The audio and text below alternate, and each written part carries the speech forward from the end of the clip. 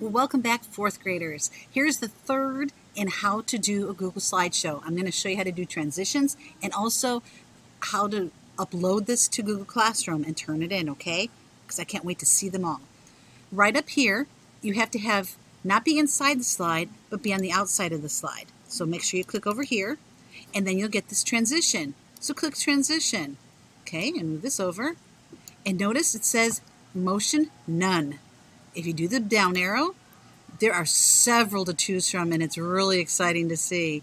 I'll show you one off the bat that's really cool. Cube is really cool. And then you're going to press play down below and watch what happens. Oh, look at that. It just kind of like it turns a page. Then stop it, and you can go to choose another one. And I'm going to choose flip. Watch it. Flip. Woo, I like that. Stop. When you have found the one that you like, make sure you press here, apply to all slides. Okay? When I apply it to all slides, then I'm going to go up to the top and I'm going to present and watch what happens. I'm not sure if I can get it all in there. Okay? I'm going to click and see how it changes. It changes on each of my slides. Oh, that looks so cool. Looks awesome. Press escape when you're done. That's the ESC in the top left corner. And it takes you back to where you were. If I don't like this motion, hang on. If I don't like this motion, I can change it to whatever I like. When I'm all done, okay, all done, you can do this. Now, there is something else. It's called object animations. You can play around with that, and you can animate your kitty cat to be coming in and out, okay?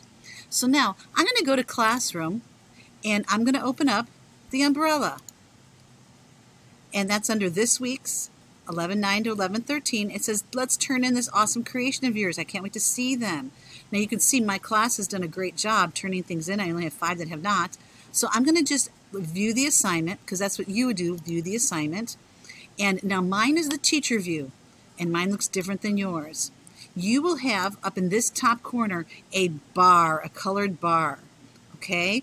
And above the colored bar, it's going to say create or add. You are going to add. So click that button, click that little option up above, and it's going to give you a list of places that you're going to add from. This is hiding in your Google Drive, because that's where we told you to start at, is start in your 4th grade folder. So click Google Drive, and it should, if you've been working on it, it should pop up immediately, because that's how it happens. It looks at the most recent. Double click on it, and then that button will say turn it in, turn it in, turn it in, and you are done. Okay? If you have any questions, go ahead and email me and I will answer them. And I hope you're having a wonderful day. Bye-bye.